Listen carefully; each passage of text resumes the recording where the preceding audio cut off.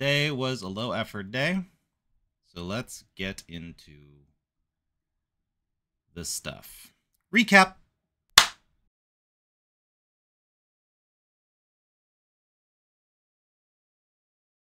So the idea that I had was, how minimalistic can I get with the combinations that I have?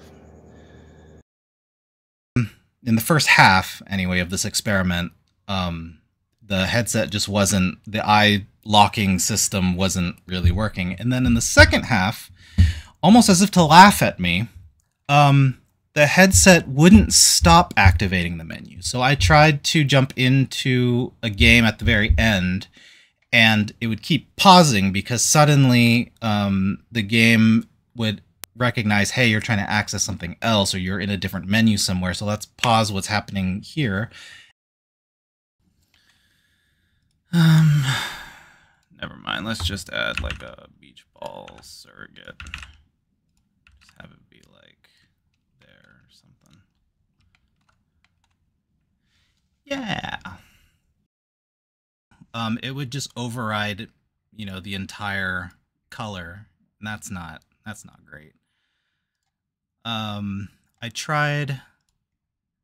tried the paint layer, but like I said, if I tried to paint over this, see how it kind of bleeds into the square up here, even though I'm nowhere near it.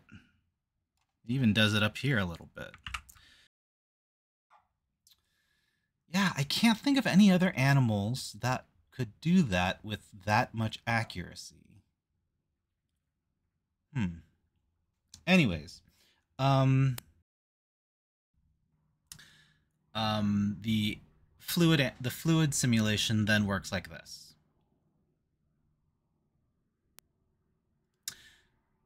And so that was an interesting sort of thing, but then I realized the difference between the two was that one was the inflow itself had keyframes, and then in the other scenario, the inflow did not have any keyframes, but was instead being controlled by something else.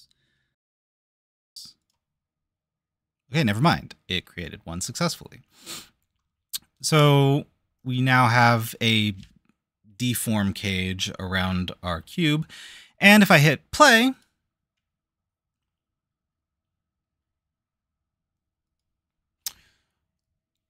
so we have on the one side a success. We have a sort of jiggly tofu cube, but on the other side,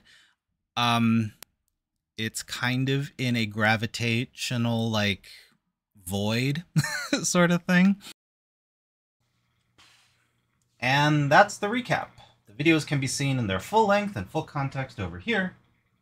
Tyler in progress.